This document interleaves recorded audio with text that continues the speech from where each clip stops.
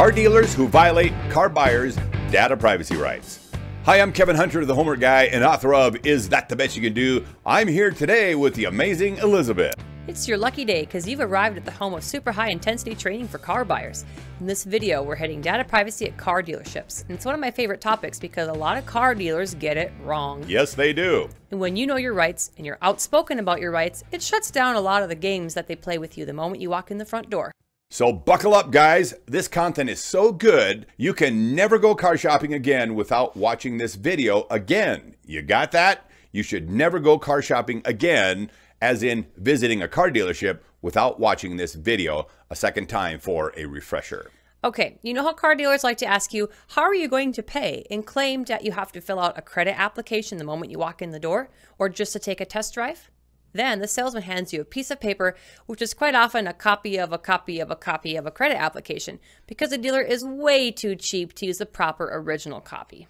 You've all seen them, these lousy, fuzzy, crooked copies. Well, when they do this kind of thing, the dealership has implemented the policy of having an unauthorized person collect private financial data in a public setting, and they are expecting you to be okay with them violating your data privacy. That is so key to remember.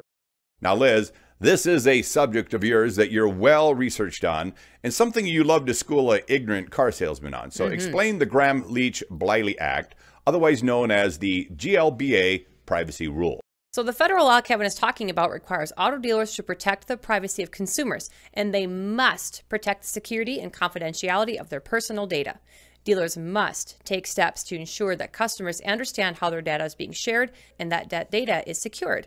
This isn't voluntary, and it doesn't allow for sloppy handling of sensitive information. They are required by law to protect your data privacy, and the moment a dealer tries to improperly question you or ask for my private information, I challenge them immediately. Liz has a classic way of handling dealers who try to push this narrative. How are you going to pay? Or, we need you to fill out a credit app. This effort to pry into your financial privacy happens the moment you walk in the front door. Well, many of us on the Homework Guy team use the same strategy Liz is going to lay out for you guys. So Liz, give people a quick example of how you handle this with a common salesman question. Liz, how do you plan to pay? I keep my payment options open, but I don't have personal financial conversations in a public setting and with someone not authorized to make financial decisions. When I decide you have the car I want to buy at a price I'm willing to pay, I'll have that conversation directly with the finance officer in a private office. Now, Liz is making 4 key points, and I don't want you to miss them. They're all in her response to the question, how are you going to pay? So, Liz, lay out the 4 points you're making. Okay, number 1, I keep my options open. Number 2, no personal financial conversations in public places. Number 3, I only discuss finances with the person authorized to make financial decisions. And 4, the conversation is always in a private office. Some of you have no idea how rock star good that answer is. Most car salesmen know nothing about federal data privacy laws, and neither do many dealers. They stand there like a deer in the headlights. This is stuff they're supposed to know, but It's surprising how many don't. So I want to clarify something. Liz, how do you know a car salesman is not authorized to make financial decisions? Well, it's in their job title, sales. And how do you know the finance officer is authorized to make financial decisions? So here's a clue, finance. Yeah, it's in the job title again. So you see, a car salesman pushes you around only because they've been trained to do that, but it's out of ignorance. They don't even know they're trading on federal law when they do that. When you know the law, and I suggest you read up on it, well, then you have them nailed to the wall right from the very beginning. So final point here, we are always talking about controlling your car deal, right? So guess who's leading now after you just gave the salesman that kind of response and pinned him to the wall? I am. I'm in control and I run with it. Bingo. Now, let's dive into the details on this.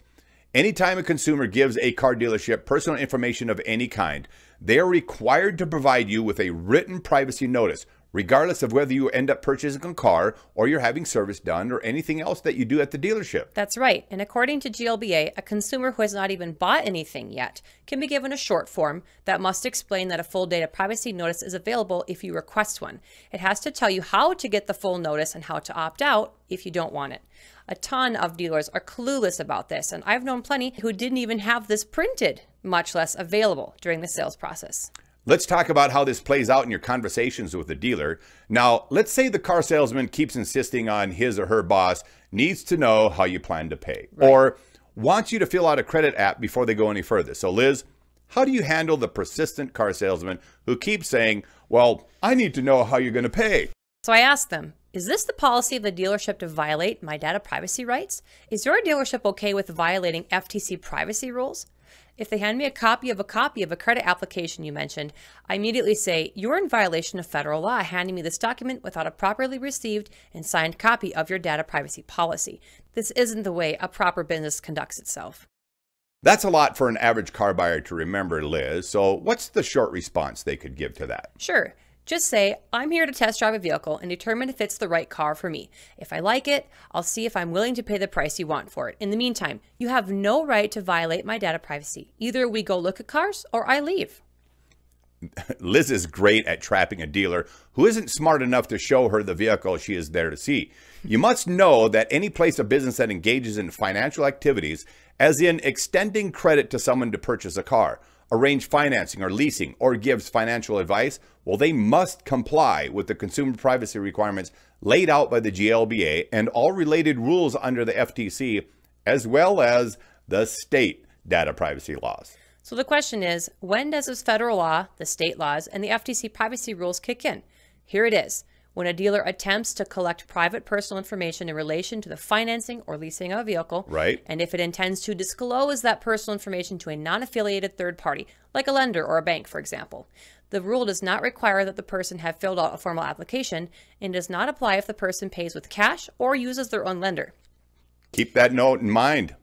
And why does it not apply when you pay with cash or use your own lender? Because they have no business pulling your credit if you're paying cash or using your own bank. Right on.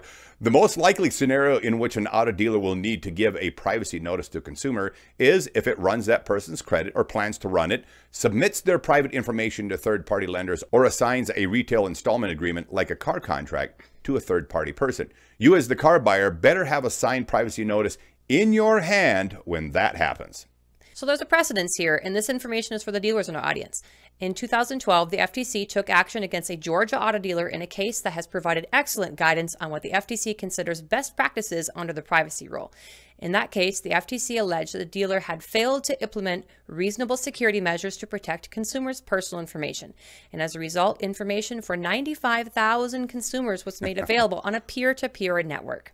The information included names, addresses, social security numbers, dates of birth, and driver's license numbers. That's right. The FTC also stated that the dealership failed to prevent, detect, and investigate unauthorized access to personal information on its networks, failed to adequately train employees, i.e. the car salesman. Remember the car salesman asking for the credit app. And failed to employ reasonable measures to respond to unauthorized access to personal information. Believe me, no dealer wants their sales staff collecting financial data. That's the job of a trained and properly authorized financial manager. Liz is referring to what has become the guidance for the gold standard for car dealers to follow when it comes to data privacy and protection. What's interesting is that we've almost never seen it done properly. Yes, car dealers are commonly in violation of these rules when they pry into your financial information the moment you come in the door, and then have a car salesman of all people collect your personal data from you. Wrong guy to be asking for that information. So it's a huge no-no. It's right out on the showroom floor to someone who's not authorized to make the decisions. And I'd like to hear from just one car buyer who has actually been handed a proper privacy policy document at the time they asked for this information. Comment below if you've ever gotten one. I'd love to hear from somebody who actually was given a privacy notice seriously. At the time. All right. The summary: never fill out credit apps with a car salesman and demand that the dealership respect your data privacy rights. Only talk finances with an authorized finance officer of the dealership. And if you're paying cash or you have your own financing, they don't even need a finance application filled out. All right, if you appreciate this video on data privacy rights at a car dealership, make sure you hit that big thumbs up and leave us a comment down below. If you're not already subscribed, smack that red button and remember to ring the bell to stay up to date. Let's get the homework guide to 1 million subscribers. If you love what we do and want to send a tip, we thank you in advance. Well, the links appearing on the screen here for PayPal and the Cash App, they'll be easy to find in the description box down below and on our website. But do you guys know what's the best way to help out the Homework Guy team? You share our videos with your family and friends. Help us get the word out. And if you'd like, join us on other social media platforms you see here on the screen now. Thanks, everyone, for coming back. We'll see you on our next video. You guys rock. I'm Kevin Hunter here with the amazing Elizabeth. We gotta go.